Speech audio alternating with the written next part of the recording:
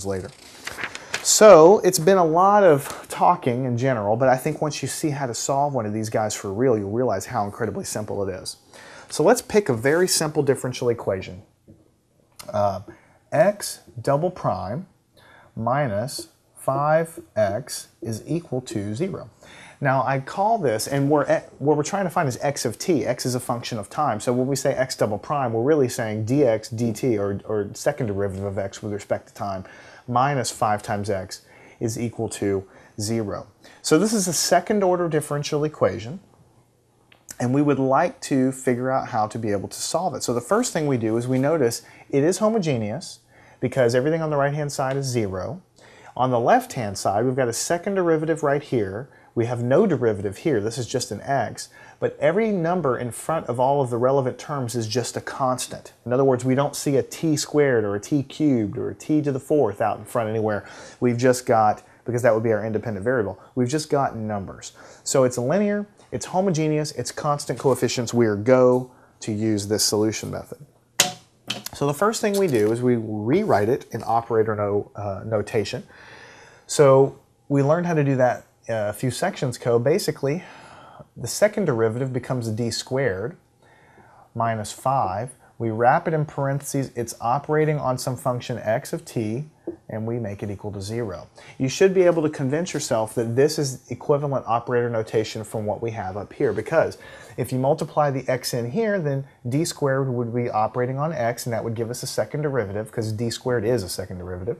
Minus 5, if you distribute in, 5x is what we have here, equals 0. So it's nothing more than just basically pulling it out and arranging it like that. The third step is to create this characteristic polynomial. So this is d squared minus 5. This is what we're interested in. This is sort of the relevant part that defines the differential equation. This is the linear differential operator operating on this function x that we don't know what it is, x of t, right? So we come down here and we create a polynomial like this, r squared minus 5 equals 0. So all we do is take the linear operator that we have, replace d with r, literally that's all we're doing, and then we set it equal to 0. All right, so this is a polynomial that we can easily solve. So how do we solve for r? We say r squared is equal to 5, just move it over, and we say r is equal to plus or minus the square root of 5. So we have found the roots of this characteristic polynomial. So you see we're marching down. Here is our original differential equation. We've constructed our characteristic polynomial. We have found the roots. We're just calling them lambda in this labeling here. The next step is to try to construct solutions. And we said we construct the solutions as follows, e to the lambda t. So every root that we have, we just stick it in here. If you don't have any multiplicity of roots, you don't have to worry about what we talked about here with the multiplicity. So we look at this and we say plus or minus square root of 5. There's no multiplicity there. Plus square root of 5 is a totally different root than negative square root of 5. It's a totally different number, right?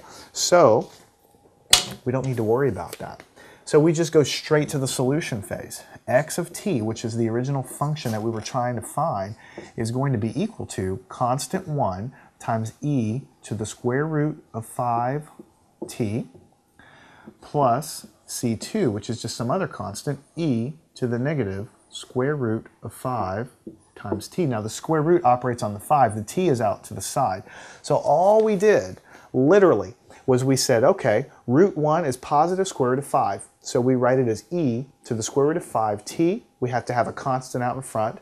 And we have plus another constant, e to the minus square root of 5t. And that, my friends, is the complete solution. So that's what we're doing when we say at the bottom, the general solution, which is the whole solution, is the linear combination. When I say linear combination, this is what we're doing. We're adding them together with constants out in front. Of course, the constants aren't defined. We don't know what the constants are. The reason we don't know is because we don't have any initial conditions, right? If we had some initial conditions over here to tell us how the system started, then we could go and figure those guys out, find what these constants are, just like we've done for other problems.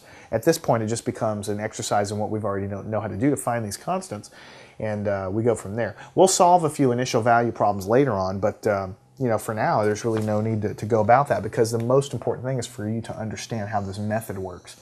Now, you see how incredibly easy this is. Look how many lines you have here. I mean, really, you're just solving a simple polynomial, and boom, you're constructing the answer. Now I will say that this entire method works for basically any order differential equation. Second order, third order, fourth order, fifth order, first order, 19th order. It doesn't really matter as long as it's constant coefficients and homogeneous. And notice also that in our definition, for each real root lambda, construct your solutions as follows. So this is a real root, right? Real number just means it's not imaginary. That's all that means. So square root of 5 is a number, just like 2 is a number. That's not imaginary. So when you get your polynomial and you find your roots of it, when you have real numbers, which all of these are real numbers, you construct your solution like this. If you ever get an imaginary root of your polynomial, which can happen, right? Then the next section after this one, or the next solution technique after this one, when we're going to have imaginary roots of this guy, I'll tell you how to construct those solutions for the imaginary roots.